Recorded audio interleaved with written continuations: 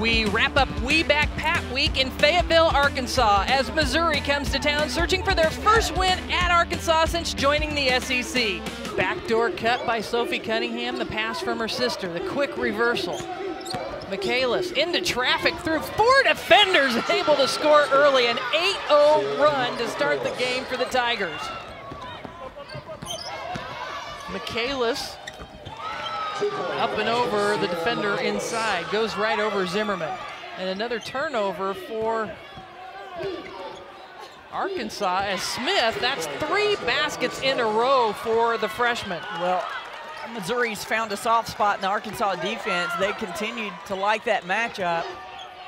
Doty to trigger it into Michaelis. Michaelis with a 3, third three-pointer of the game for the Tigers. Those 2 freshmen had very good games in their win at Vandy, and Amber Smith continues to be hot. All of her 6 other of her points were inside. She hits a 3. She's got 9 on 4 for 4 from the floor.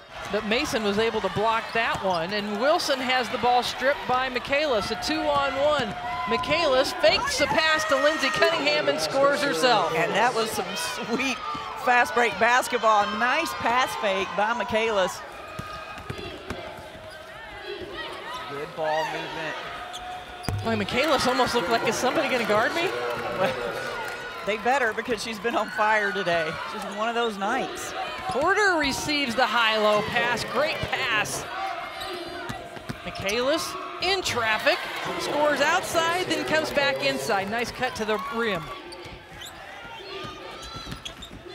Cunningham kicks it out to Chavis. Chavis with a 3-pointer. Well, Missouri looking for a 3 here. Michaelis hits a big one. They shot 56% coming out of the gate in the first quarter, and that is going to do it.